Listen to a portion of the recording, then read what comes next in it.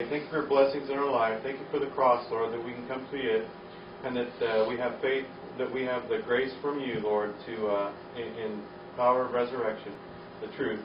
We just ask you for blessing of this class, the wisdom that we're going to gain from it, Lord, and we thank you for all the work that Jim and his wife put through this. Thank you for these things. Amen. Amen. Well, 2 Samuel, the 2nd chapter.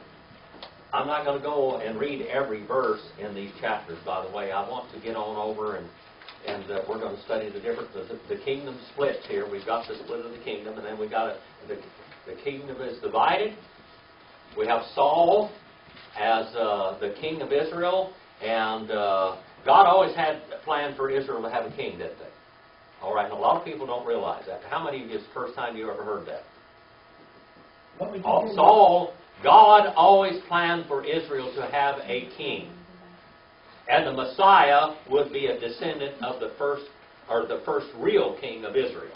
Okay? The one God wanted. And who was going to be the king of Israel that God wanted and God anointed beforehand? David. All right? But they wanted a king, and they asked for Saul. And Saul means what? One asked for. One asked for. Thank you very much, Brett. A plus today. All right. I know your son told you that, didn't he? He did. Well, I was talking about this yesterday because I was explaining to him how the bloodline was important for Jesus, because that proved to everyone that he was the real Messiah. He was the real Messiah. Yeah. Right. They knew who he was. Matthew, the 1st chapter, Luke, the 3rd chapter, tells you. Matthew, the 1st chapter, is Joseph's lineage in the Bible. He was a descendant of David also. Matthew, the 3rd chapter, is Mary's lineage. She goes back also. And she is also a descendant of David. Okay. Now, Matthew writes down the legal heir to the throne, which was Joseph. Luke writes down the physical heir that we actually have of the Messiah, his heir. Because Joseph wasn't his father, was he? But he was legally, Joseph should have been on the throne. But who was on the throne of Israel instead of Joseph? Oh, the Pharaoh? No. Not the Pharaoh. Israel. Oh, of Israel? Yes. But we're talking about this period of time now, right here. Okay? Right here. Just before the church. Brother Bill. Jim, I might mention something that I think is important. Yep. But you taught it, but you don't say it as much anymore. We, the Gentiles, track our lineage through the blood, through the man. Jews, Israel tracks theirs through the women. Jews track their lineage through a woman. They do not track it through the man. Yeah. Really? Yeah. Yeah. American Indians track their lineage through the woman, the matriarch, not the patriarch. Jews always go through the woman. Enoch, remember last week, I said this last week, Enoch called the Messiah the seed of woman, or the son of woman. The seed of the woman or the son of woman, not the son of man. Well, I thought the seed of the man was always through the man. The what? The sin's in the blood of the man, though, right? Yeah. The sin is in the blood of the man, but the Messiah was coming through the woman, not the man. If you're a Jew boy can marry a Gentile girl, and their children are not considered Jews. Yeah. They're not considered. They're not considered Right. The Jews. mom has to be Jew, right? The mother has to be Jew. A woman, a Jew girl can marry a Gentile, and their children will be Jews. Considered because of the Messiah, because of the daughter. All right. That's the reason people. Now let's get back to my question. All right. Well, Who was on the throne of Israel instead? Who was on the throne of Israel? Who was on the throne of Israel when Jesus came on the scene? Herod. Herod. Thank you. Herod was a descendant of who? I knew this one. I can't remember. Esau. You should have been here last Wednesday night. I had chemistry. I know you had chemistry, but that one you've got to listen to that sermon. I'll tell you about that one, about Esau and Jacob. Okay, Jacob was the heir, wasn't he? Jacob is called Israel. All right, not Esau. But Esau's descendant was on the throne. He was Herod. They fought their way to the throne of Israel through the Roman Empire. Okay. Well, so we have Matthew and we have Luke. We see that. Now we're jumping ahead right here. Now let's go back. Now this is the foundation of this. Where we are right now in the Bible is extreme foundation of the Scriptures and of the king and of the heirship of David's line, okay? Which will become the Messiah. Now, in 2 Samuel 2 and verse 1, and it came about afterwards that David inquired of the Lord, saying, Shall I go up to the city of Judah? And the Lord said to him, Go up. So David said, Where shall I go up? And he said, To what? Where? Hebron. What's in Hebron? What's in Hebron? Whose descendants had Hebron? Come on now. When they went into the land of Israel, who wanted Hebron? Cain's the line through that line. No. Cain, but I'm trying to think. Who was going to get Hebron? When he went in, that was a land of giants. Yeah, so okay. Remember? But it was, But who wanted it? Who was the guys that went in that weren't afraid? Caleb And Joshua. This is Caleb's descendants. Yeah, but I meant the giants. The giants were in this land. Yeah, The giants but they're the ones that came down through Cain, right? No. Cain's descendants are wiped out in the flood. You have to remember that. That's before the flood. Cain's descendants are wiped yeah, out. it's the other one. Yeah, Now yeah. the Canaan, the grandson of Noah is Canaan. Yeah. And these were the Canaanites. Yeah, But then the Canaanites messed around and they had some Nephilim in them. That's the giants. Yeah. There we have Goliath and his 4 brothers, or 4 sons, one or the other. We don't know whether they're 4 brothers or 4 sons, but there were 5 of them. That's why David picked up how many stones? 5. 5 stones to kill all of them. All right? We find out that they were finally all killed, and there was some great big dudes there. I'm telling you. All right. They were going to go to Hebron, so David was going to be king in Hebron. And this is where Caleb's descendants were, and this is where the giants were. Yeah. All right. So David took over Caleb's territory. Yep. All right. This all makes sense when you look at it real with a magnifying glass, okay? All right. So David went up there, and his 2 wives, and Ahinoam, and the Jezreelitess, and Abigail, the widow of Nabal. Remember Nabal, the Carmelite?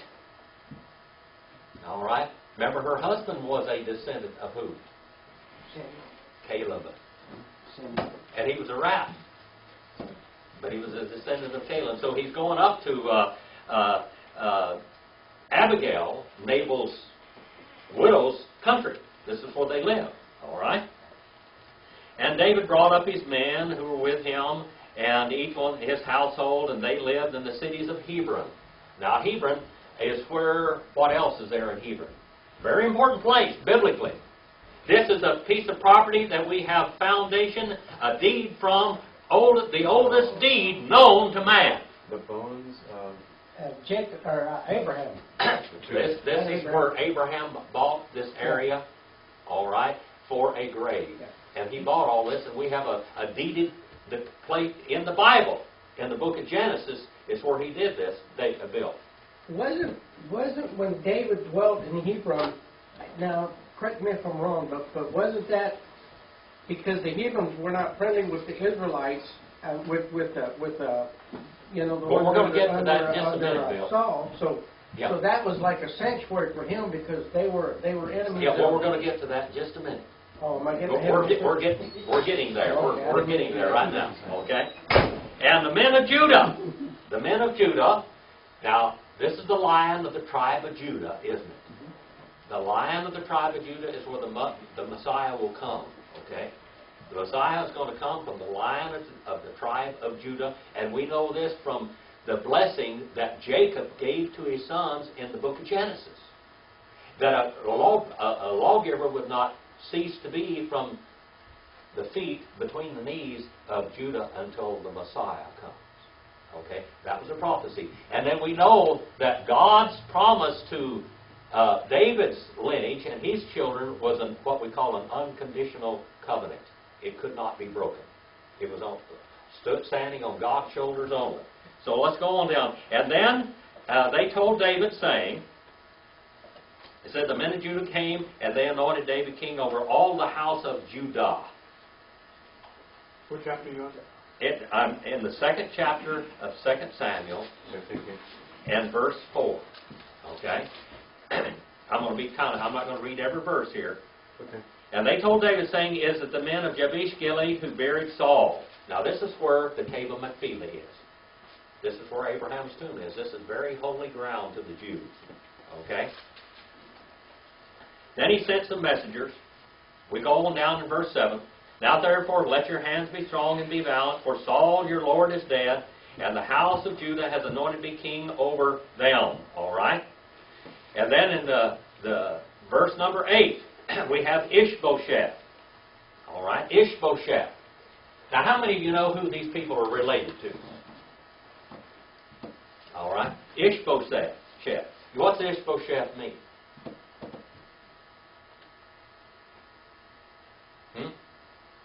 Now just think, these are Saul's sons. Okay? So one in charge, I don't know. No, man of shame. Man of shame. Man of shame. That's what he's meant. Can you imagine naming your child man of shame?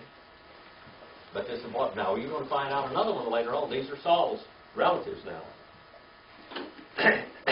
Ishbosheth, made king over Israel. So now, when Saul died, Saul is dead, so now Israel is split. We got Saul, we got Ishbosheth here, okay? And then down here we got David. And David is over Judah, all right? And Ishbosheth, Saul's descendant, is over Israel. They call themselves Israel. All right? Now we have the split, the divided kingdom. Okay? One goes north and one goes south? Yes. Okay. This is south. All right? But then there's the Messiah is supposed to come through the opposite The Judah. Because south's not in the right place for him to come through, is he? Let's go on now. Let's get on a little further. Right, sir. Let's get on a little further. Let me get there, Shut up, okay? Bill. Let him Just go. let me get there, Bill. Shut up, Bill. Okay. And Abner, the son of Ner, of Saul's army, had taken Ishbosheth, the son of Saul. All right? Now we're going to find out that Abner is a relative to Saul. Here we have we have another. Abner is related to Saul. Okay? Abner, the son of Ner, commander of Saul's army, had taken Ishbosheth, the son of Saul. These are all relatives now. Like a bunch of Indian tribes, see? And brought him over to Mahanaim, and made him king over Gilead and the Asherites, and over Jezreel and Ephraim, and over Benjamin, and over all of Israel. And Ishbosheth, Saul's son, was 40 years old. Look how many times the word 40, that 40 years is in the Bible. You just go back and look. This is all over. And Ishbosheth, Saul's son, was 40 years old when he became king over Israel, and he was king for 2 years, and the house of Judah, however, followed David. Okay, so now we have a divided kingdom. We have God, first of all, there is going to be a king in Israel. He decides that in his own. This is his own, what we call his own will. This is his own plan. God's plan of the ages. Okay? And the time that David was king over Hebron, over the house of Judah, was 7 years and 6 months. Now let's go on down a little bit further. Now we have another guy that comes on the scene. Now Abner was the son of Ner, and went out from Mahanaim to Gibeon, and the servants of Ishbosheth, the son of Saul, and Joab, the son of Zeruiah, and the servants of David. Now who is Joab? Who's Joab? I can't remember who it is. That's David's nephew. Joab is David's nephew now. Okay? Just remember that. Joab is David's nephew. Now, this is good to be. You read Shadow of the Indian Star about my family and all the things, all the fighting that they done between them and everything else. This is just like that right here. We have a war. All right? Son of Zeruiah and the servants of David went out to meet them by the pool of Gibeon, and they sat down one on one side and one on the other side, and Abner said to Joab. Now we have a descendant of Saul here, now saying, meeting and conferring with Abner. Abner is conferring with Joab, and Joab is David's half-nephew, if you want to really call it that. It's his nephew, if you're a nephew or nephew, whether you're half-nephew or not, from his half-sister, okay? Now let the young men rise and hold a contest before us. This is a pretty bloody contest here now. Yeah. Yeah. And Joab said, let them arise. Now remember what happened when the Goliath came against Israel? Remember what happened when Goliath came against Israel? What happened there? Anybody remember? Oh, they got scared and left. What? No. No, He got up and made a challenge. Who's it? He said, let our champion take on your champion. Now just think about this for a while. Yeah, because they knew this. Let our champion, Goliath, and his 4 brothers take on your champions. Now they had an ace in the hole, so to speak, didn't they? They had this guy 9 foot 4 inches tall, and he had 4 brothers behind him. And now here, guess who Israel sends out?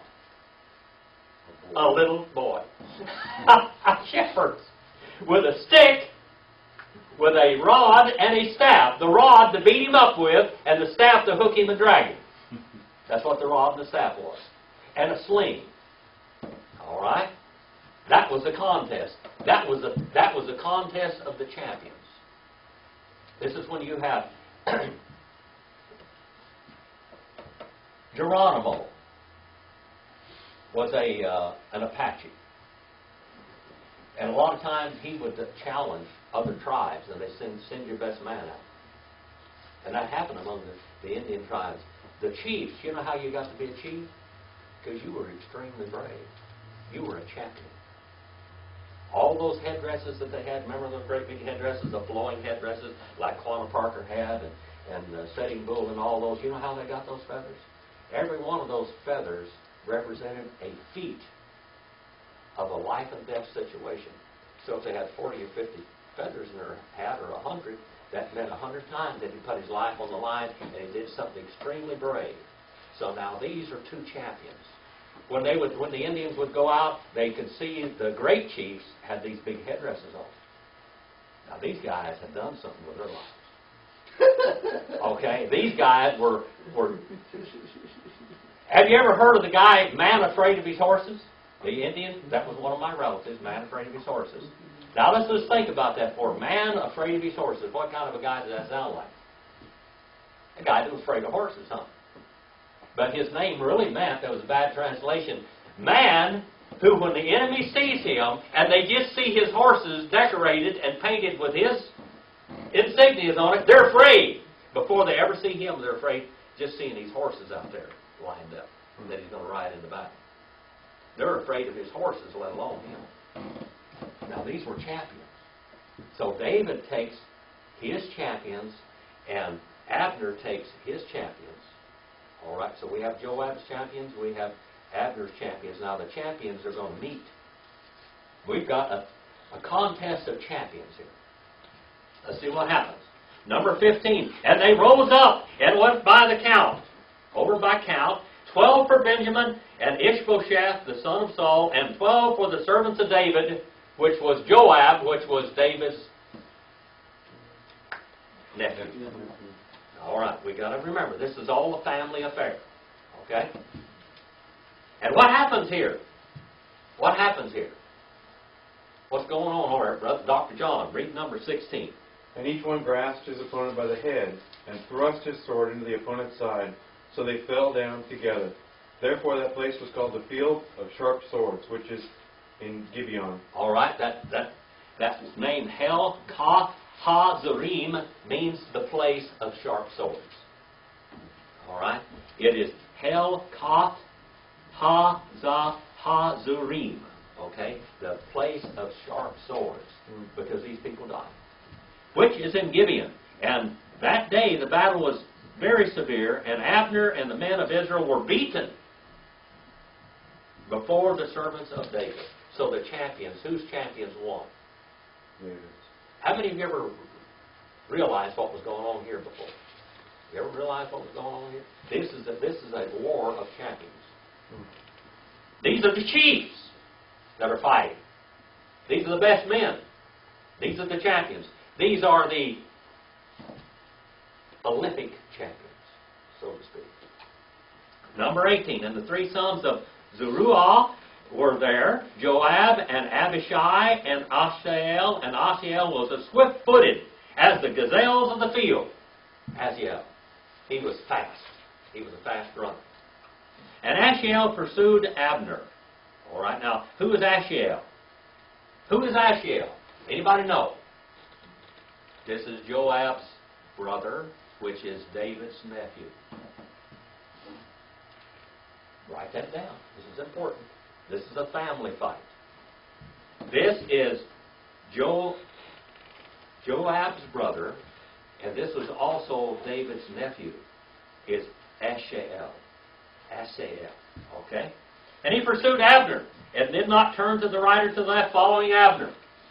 Now they're running off. Abner's probably riding a horse or driving a chariot, but this guy, Asahel, keeps on following him.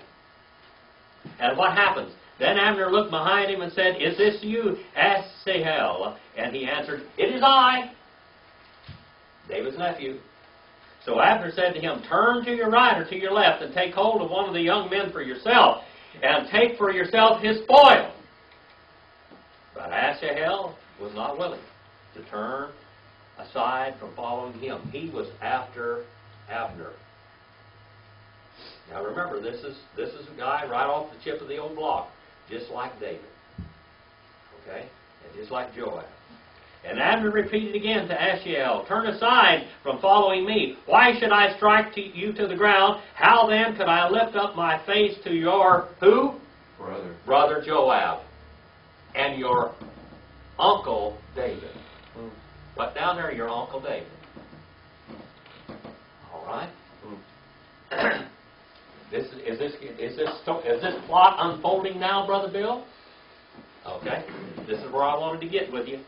And however he refused to turn, and therefore Abner struck him in the belly with the butt end of the spear. Now what's the butt end of the spear? The wooden shaft. The wooden shaft. Now Abner's a pretty strong man, I'm telling you. He's a very strong man.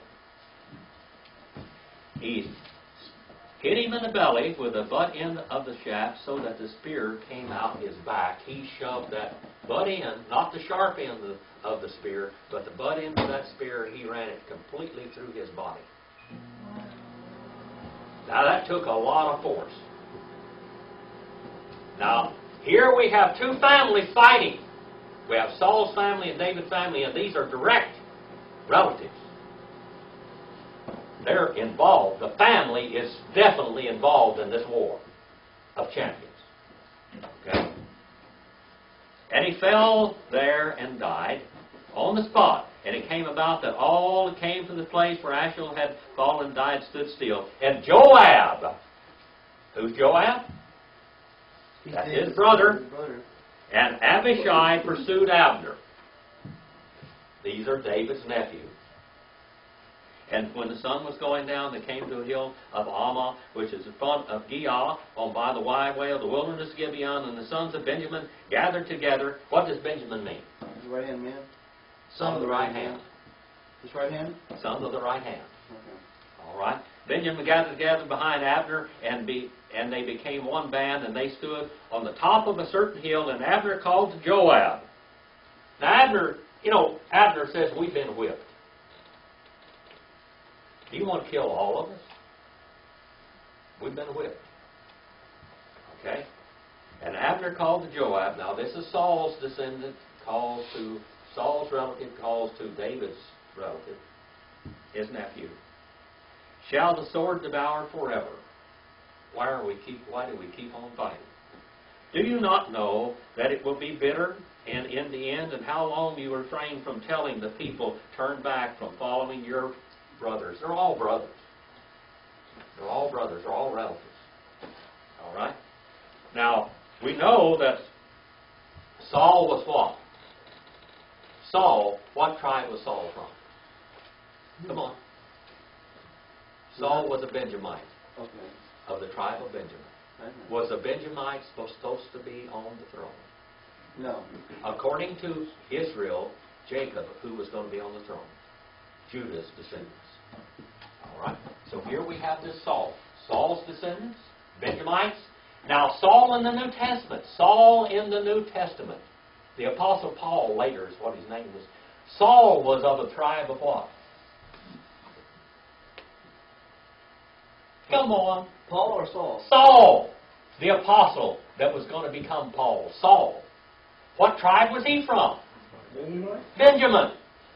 He was a descendant of Saul. I still want the Levites, sorry. Wait a minute. Saul, the apostle, was a descendant of Saul, of the tribe of Benjamin. All right? And then God saved him, didn't he? And made him a great Christian. So both Sauls were Benjamin? Their Sauls were related. One asked for. And then he named him Paul, which means small. Paul is small, Saul is asked for. All right? Let's go on now, 27. And Joab said, As God lives, if you had not spoken, surely then the people would have gone away in the morning, each from following his brother. So Joab blew the trumpet, and all the people halted and pursued Israel no longer, nor did they continue the fight. And Abner and his men went out through Arabah all night long. And verse 30, And Joab returned from following Abner, and when he had gathered all the people together, 19 of David's servants, besides Ashiel, were missing. They were killed. Now, I'm going to tell you something.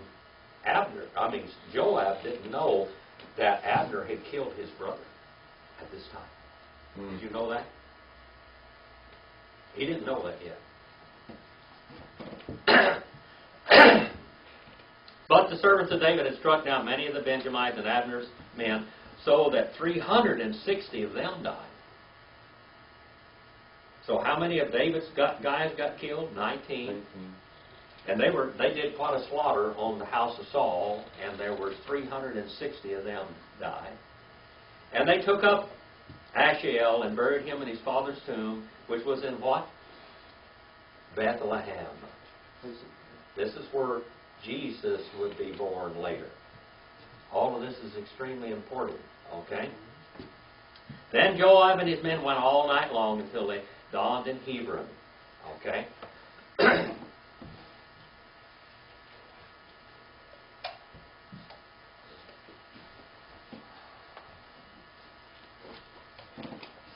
My voice is quickening.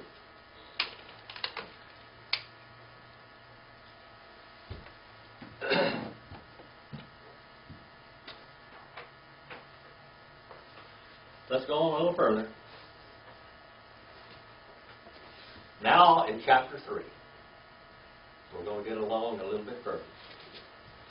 And the house of David is strengthened. Now therefore was a long war between the house of Saul and the house of David. And David grew steadily stronger, and the house of Saul grew weak continually.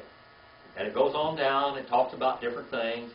And then we come over here and starting with verse number 6. And as it came about while there was war between the house of Saul and the house of David, that Abner was making himself strong in the house of Saul. Now Abner is also a relative of the house of Saul.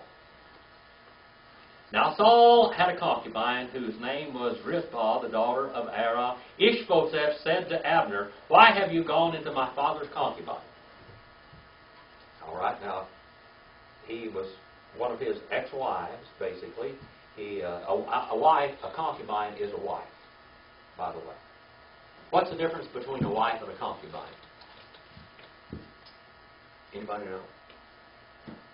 Married to one. Solomon had how many? 1,000. 700 wives and 300 concubines. Boy. But all of them were his wives. What's the difference between a concubine? Wait a minute. What's the difference between a concubine and a wife? She knows the answer. She took the teacher home.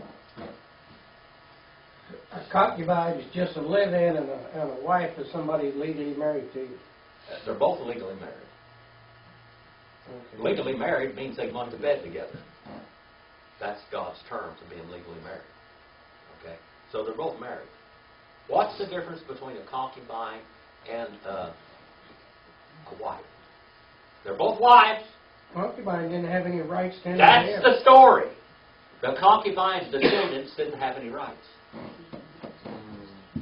Abraham had a concubine called what? Hagar.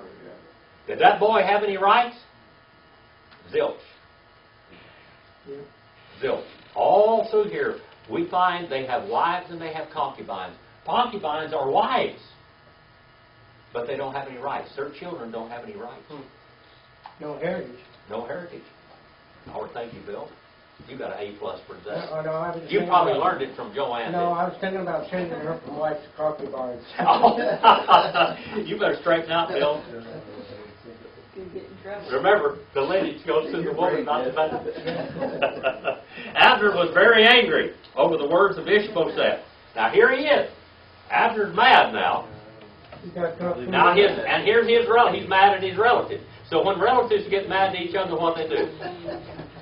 They plan on assassinating somebody or whatever. Ishbosheth said, I am a dog's head that belongs in Judah. Today I show kindness to the house of Saul your father, to your brothers, and to his, basically he's one of the relatives too, and to his friends, and have not delivered you into the hands of David, and yet today you charge me with the guilt of concerning a woman? This is just a concubine. She had no rights anyway. She was nothing. She had no rights. It was his wife, all right, but she had no rights.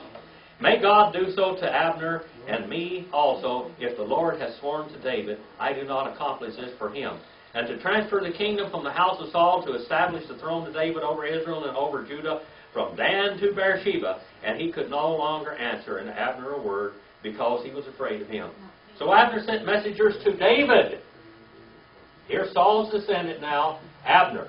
Now he is what we call the president, the head of all the army of Saul, whose land, and make your covenant with me, and behold, my hand shall be with you, and to bring all Israel under you. So now the commander-in-chief of Saul's army, Israel, says that I want to go to David now, and I want to be one of his joint commanders-in-chief, because I want to help bring all of the tribes under David. That's God's will anyway, wasn't it? Now let's look at this. And he said, good, I will make a covenant with you and demand one thing of you, namely, surely, you shall not see my face until you first bring Michal, Saul's daughter, when you come to see me. Now he wants Michal. He is actually his wife. Now Saul did David a lot of dirt, didn't he? His first woman that he had promised David when he killed Goliath, he gave to another man, didn't he? And then he gave him Michal. Why did he give him Michal? Do you remember why Saul gave David Michal? Because she was a witch. She was a rat. She was hard to get along with and terrible. A witch. What she was. I don't mean a real witch, but I mean one that would turn on you. One that would turn on you and hurt you and do you harm. That's a witch. That's the way he looked at her. All right? He says, I am going to give her Michal because she's a witch. She'll turn on him and she'll hurt him. In the end, she'll do this. Ishbosheth, Saul's son, saying, give me my wife Michal, to whom I was betrothed, for 300 foreskins of the Philistines. He went out and killed 300 men for this woman. And Ishbosheth sent back and took her from her husband, Paltiel, the son of Laish.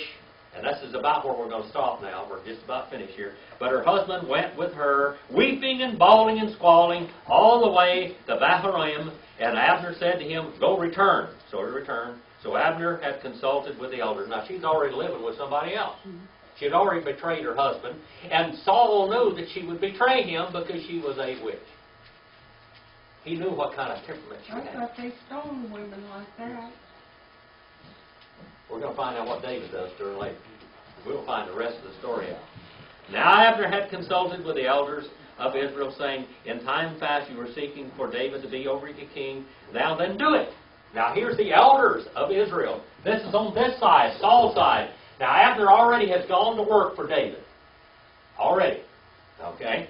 This is going to answer your story, Brother Bill, and what's your name? Fred. I know who the real brain is in that family. It's Joseph.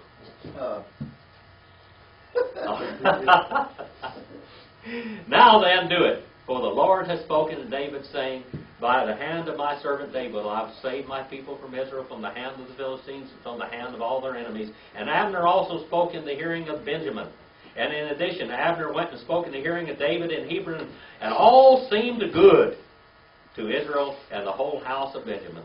Now everybody's happy. Now we got one guy from Saul's camp over here with David's. Everything's going good. It's going in David's hands now. Then Abner and 20 with him came to David at Hebron, and David made a feast for Abner and men who were with him. David did this now. And Abner said to David, "Let me arise and gather all Israel to my Lord." This is Abner now. This is the force chief of the whole army, what we call the chief. What is the president called here? The chief. The chief. This is the head man of the army. And the king, that they may make a covenant with you, that you may be king over all your soul desires. So David sent Abner away, and he went away in peace. And behold, the servants of David, and Joab, circle Joab. Joab is David's nephew. Now, who did Abner kill? Joab's brother. He ran the butt end of that spear all the way through him. And Abner was not with David in Hebron, for he had sent him away, and he had gone in peace. When Joab and all the army that was with him arrived, they told Joab, saying, Abner the son of Ner came to the king, and he had sent him away, and he had gone in peace. We are at peace with this descendant of Saul, this Saul's family. Then Joab came to the king and said, "What have you done? Behold, Abner came to you, and why then have you sent him away, and he is already gone? You know Abner the son of Ner, that he came to deceive you and to learn of your giving out and your commanding and going in and going out and find out all that you're doing." Joab is mad over his brother, isn't he? What is Joab going to see? Revenge. And now what happened? When Joab came out from David, he sent messengers from Abner, and they brought him back from the well of Sirah, and David did not know it. David is a man of his word. Okay? So Abner returned to Hebron, and Joab took aside in the middle of the gate to speak with him privately, and he struck him in the belly, so that he died on account of the blood of Asahel his brother. And afterward David heard about this. I and my kingdom are innocent before the Lord forever, the blood of Abner the son of Ner, and may it fall on the head of Joab. And you can just put that down in your Bible, because it does. Later, much later. And Joab and all of his father's house, and may there not fail from the house of Joab one who is discharged, who is a leper, or who takes hold of this staff, or falls by the sword, who lacks bread. So Joab and Abishai his brother killed Abner, because he had put their brother Asahel to death in the battle of Gibeon. And then in verse 31 we find out that David mourns over Abner. David is a man of his word. When David says something, he means it. That was what made him so great. Did you know that? That's what made him so great. He was a man of his word. In history, there have been some people like that were men of the word. When David said he wasn't going to kill somebody, he didn't kill him. He was a man of his word. His word was his honor. And David was a man of honor, at this point, at least, in his life. All right? And he was very upset with Joab, but we're going to find out what happens to Joab later. And Joab is who? David's nephew. Remember, this is all a family fight. All right? All of them are sons of Israel. All of them, sons of Jacob. But then we have Saul, because Israel wanted a king. They didn't want to wait for David to grow up. God was going to give them David, but they wanted Saul. So now we have the kingdom divided.